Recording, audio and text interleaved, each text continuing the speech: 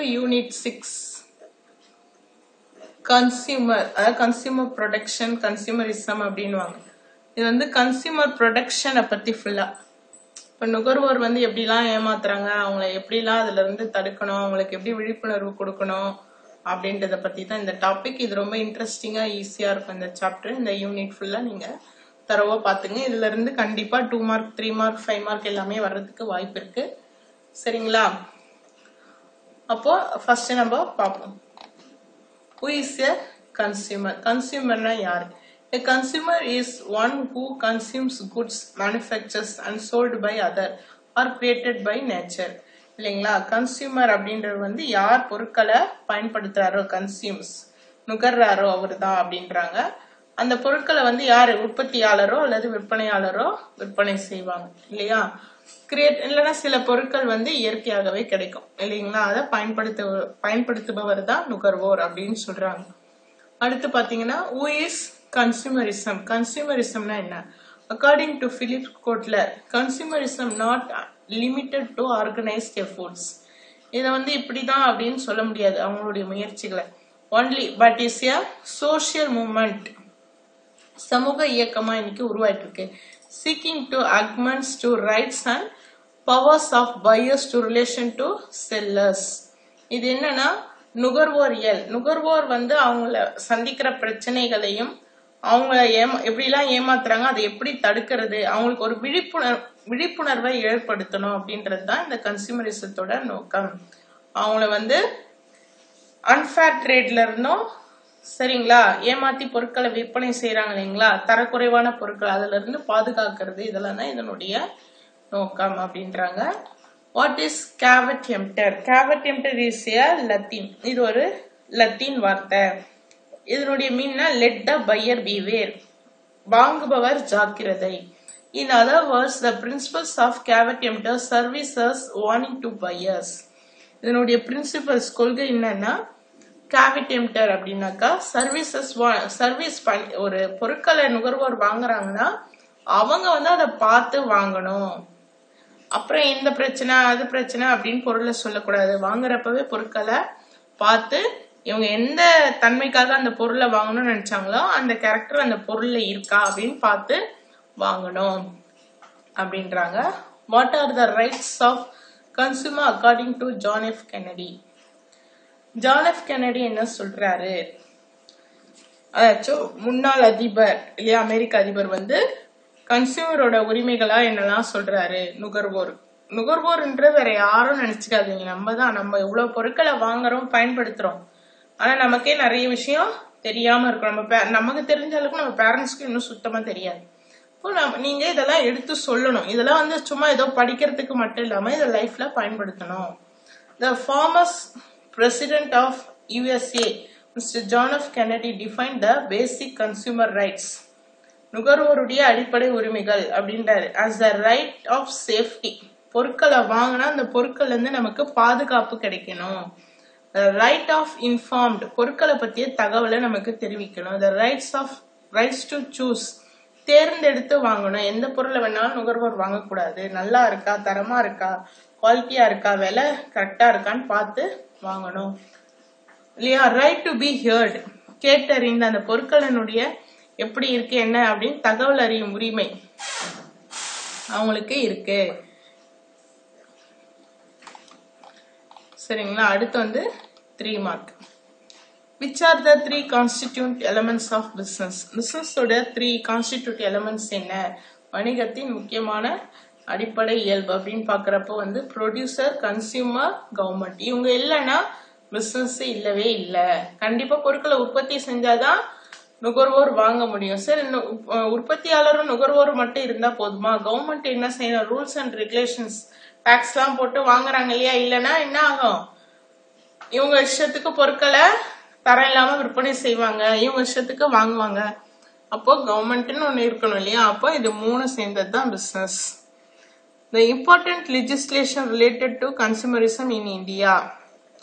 நம்ம இந்தியால என்னெல்லாம் கன்சியூமருக்கு சட்டங்கள் அவங்களுக்கு ஆதரவா இருக்கு அப்படின்னு பாக்குறப்போ, the Indian Contract Act 1872 ஒப்பந்த சட்டம் வந்து 1872 சொல்லியிருக்காங்க. அப்புறம் the Sale of Goods Act 1872, the Essential Commodities Act 1955, the Agriculture Products Grading and Marketing Act 1937, Prevention of Food Adulteration, இது உங்களுக்கு நல்லா தெரியும் இல்லையா, adulteration கலப்பட தடுப்பு சட்டம் 1954, Weight or Measures Act 1958, பொருட்களுடைய அளவு எடை அது சம்பந்தமான ஏதாவது குறை இருந்தா தெரிவிக்க வேண்டிய ஆக்ட் வந்து 1958.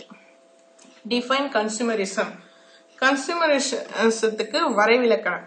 The rights to have information about the quality, potency, quantity, purity, price and standard of goods and services. உங்களுக்கு புரிஞ்சிருக்கும். அந்த பொருளை பத்திய தகவல் குவாலிட்டியும் நம்ம தெரிஞ்சிருக்கணும், பொட்டன்சி அது எவ்வளவு எந்த அளவுக்கு நமக்கு பயன்படும், குவான்டிட்டி அளவு எப்படி இருக்கு, சுத்தமா இருக்கா, விலை வந்து நிலையான விலையா இருக்கா அப்படின்றத பத்தி அந்த பொருட்களினுடைய சேவைகள் பத்தி நம்ம தெரிஞ்சிருக்கணும். அடுத்து வந்து the consumer is to be protected against any unfair practices of trade in India. To defend consumer rights, the most important law is the Consumer Protection Act 1986. இது மட்டும் பத்தாது, பொருட்களுடைய குவாலிட்டி குவான்டிட்டில மட்டும் இல்ல, நுகர்வோர் வந்து பாதுகாக்கப்படணும். எதுக்கு எதிரான அன்ஃபேர் பிராக்டிஸ் ஆஃப் ட்ரேட், ஏமாத்துறாங்க இல்லையா வியாபாரிகள், பொருட்களை வந்து ஏமாத்தி விற்பனை செய்யறாங்க இல்லையா, அதுக்கு எதிராக வந்து நுகர்வோர் வந்து போராடணும். அதுக்கான சட்டம் தான் வந்து 1986 கன்சியூமர் ப்ரொடெக்ஷன் ஆக்ட் அப்படின்னு சொல்றாங்க. அடுத்து is consumer protection necessary? Consumer protection நெசசரியா? இப்ப நம்மளை பாதுகாத்துக்கிறது அவசியமான்னு கேட்டா என்ன சொல்வீங்க? ஆமா தானே சொல்வீங்க. அதேதான், கன்சியூமர் ப்ரொடெக்ஷன் இருக்கிறது வந்து ரொம்ப ரொம்ப அவசியம். S, consumer protection is necessary because the consumer is to be protected against unfair trade practices இல்லையா. அவங்க வந்து என்ன செய்யணும், இந்த மாதிரி ஏமாத்தி வியாபாரம் செய்யறவங்க கிட்ட இருந்து அவங்கள பாதுகாக்கணும். A large majority of consumer are ignorant and illiterate. நிறைய கன்சியூமர் நுகர்வோர் பாத்தீங்கன்னா படிக்காதவங்களா இருக்காங்க, இக்னாரண்ட் அறியாமையில இருக்கிறாங்க. பொருள் நல்லா இல்லைன்னா எதுவுமே திருப்பி கூட கொடுக்க மாட்டாங்க. என்ன செய்யணும், நல்லா இல்லைன்னா எடுத்துட்டு போய் திருப்பி கொடுக்கணும், அந்த அவேர்னஸ் கூட இல்லாம இருக்காங்க, படிக்காதவங்களா இருக்காங்க. அப்புறம் in India there is a shortage of many products. அப்புறம் நிறைய பொருட்கள் வந்து பற்றாக்குறையா இருக்கு.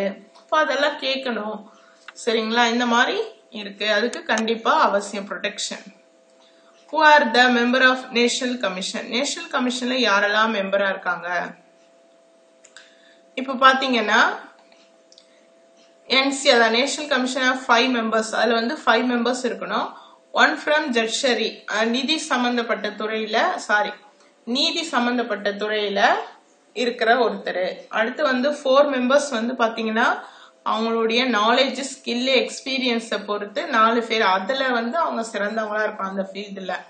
இந்த 4 பேர்ல ஒருத்தர் வந்து கண்டிப்பா உமனா இருக்கணும் அப்படின்றதுதான் ரூல்ஸ் சரிங்களா. அப்புறம் வந்து ஹவு ஆர் கன்சியூமர் எக்ஸ்பிளாய்டட், இந்த கொஸ்டின்ஸ்லாம் வந்து நல்லா பார்த்து வச்சுங்க. இதுல கன்சியூமர் ரைட்ஸ், டியூட்டிஸ் சரிங்களா, ப்ரொடெக்ஷன் ஆக்ட் இதெல்லாம் வந்து பாத்துக்குங்க. இது வந்து என்ன பண்றாங்க, நுகர்வோர் வந்து பொருட்களுடைய விலையை வந்து நியாயமா விற்கிறது இல்ல, ஹை பிரைஸ்ல விற்பாங்க எப்பவுமே. சில செல்லிங் அட் ஹை பிரைஸ், அங்க அந்த ஏரியால வேற கடையே இல்லைன்னா அவங்க விற்கிறதா ரேட்டு, இப்போ ஹை பிரைஸ் இப்படி ஏமாத்துறாங்க. அப்புறம் டூப்ளிகேட், ஒரே மாதிரி பொருள் இருக்கும் ஆனா வந்து அந்த ஒரிஜினல் கம்பெனி இருக்கா, வேற கம்பெனி இது, வேற ஐட்டத்தை அதே மாதிரி விற்பனை செய்வாங்க. அடுத்து அடல்ட்ரேஷன், கலப்படம் பண்ணி என்ன செய்யறாங்க, பொருட்களை விற்பனை செய்யறாங்க.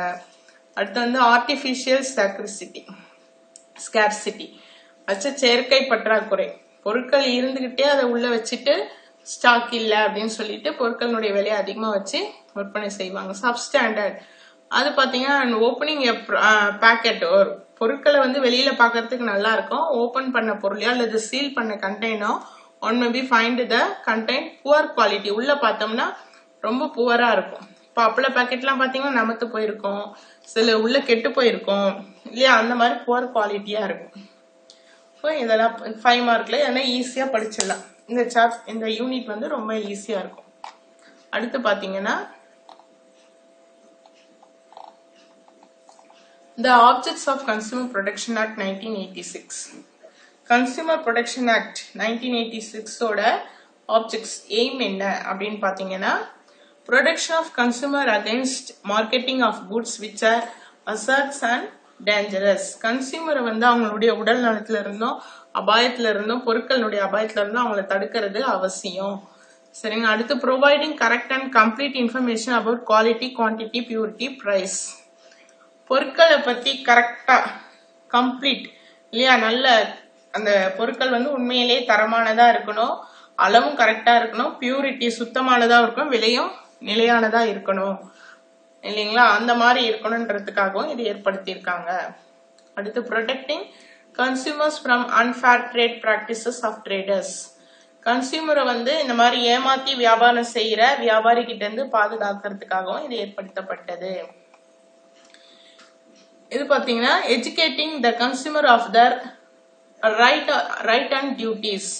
கன்சியூமருக்கு வந்து அவங்களுடைய உரிமைகள் பத்தியும் கடமைகள் பத்தியும் தெரிவிக்கணும் அப்படின்றாங்க. ensuring better standard of living for consumer, providing the quality products at fair price.